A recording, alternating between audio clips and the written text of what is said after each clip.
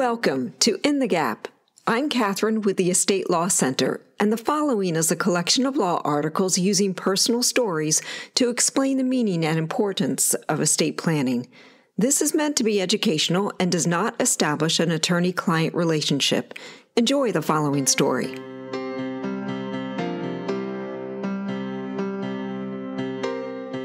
A mere rowboat, it may seem.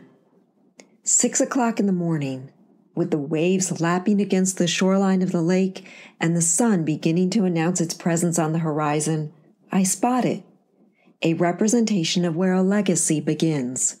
Actually, I hear it first, the sound of oars rotating in the holdings on an aluminum rowboat, and the waves hitting against the tiny hull.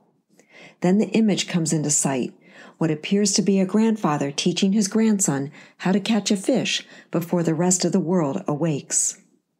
I look around the lake and see 10 motorized fishing boats settled in far from the rowboat and adorned with multiple fishing poles and manned by 2 or more fishermen, perhaps years of fishing under their belts. I think of the life lessons that occurred for them from the time they stepped into their first rowboat. As if to confirm my thoughts, I hear music coming from the rowboat, not a radio, but the grandfather singing a tune to his grandson. And now the grandson is doing the rowing, his small arms barely able to complete the rotation. The image, as it drifts into the path of dancing sun rays, appears as a shadow. I breathe in the smells of the lake that is my healing place.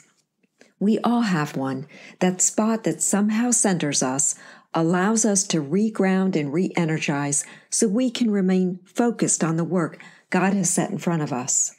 Having only given myself 2 days to recenter, I almost allow myself to not take this moment of reflection as I keep my phone and computer attached to me and respond to matters that deeply affect my clients and weigh heavily on my heart as well. I find the reflections occurring in this very moment comforting as I become entwined in the meanings within the cycle of life. As in Lauren Daigle's song, "There's not a place where I'll go you have not already stood.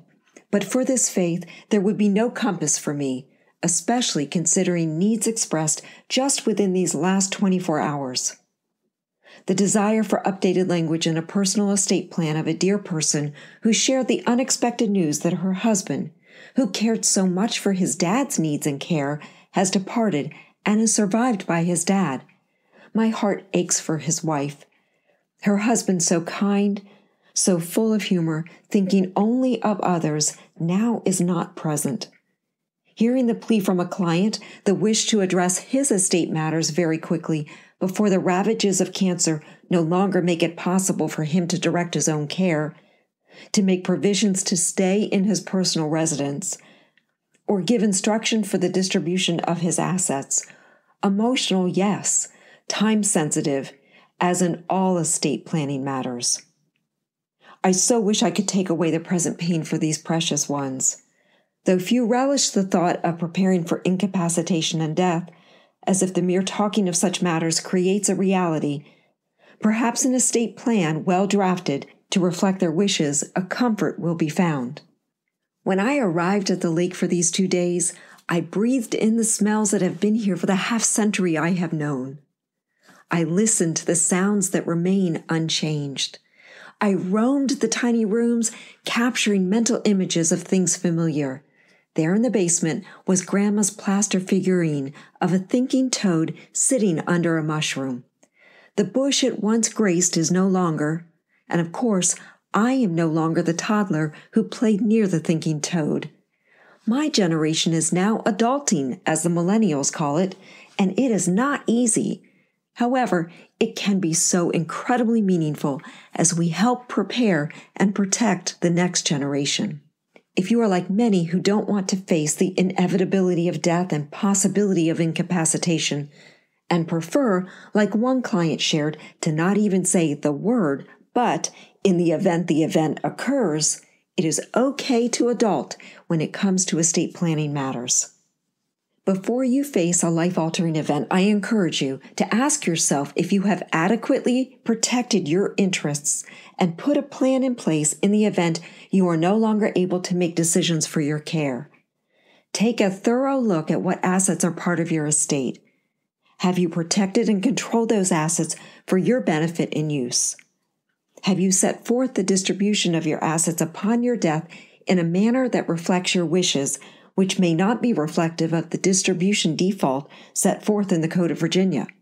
I am thankful for the mysteries of life on which to contemplate, and I am thankful that some of them, like life-altering events, can be addressed in one aspect through estate planning tools.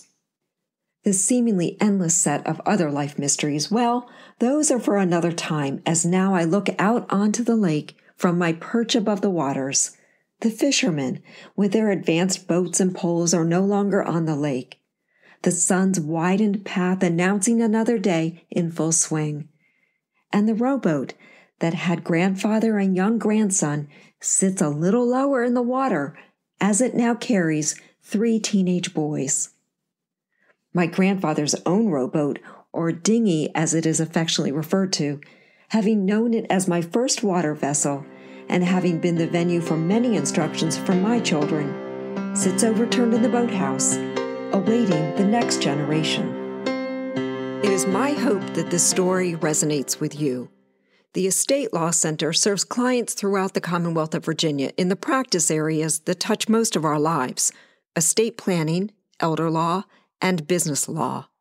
The motto of the Estate Law Center is protecting the stewardship of your God-given assets. Enjoy additional articles read from In the Gap, and for more information, please visit estatelawcenter.com. I leave you with this, and the following comes from my heart. We must protect those who are not able to speak for themselves. We must protect our neighbor who has been wronged by another. We must reach out to the elderly who may be overwhelmed by a vast system of laws. We must act boldly when others may be caused to be weak, and use the protective arm of the law to guard against the trampling of individual liberties. Thank you for joining this segment of In the Gap.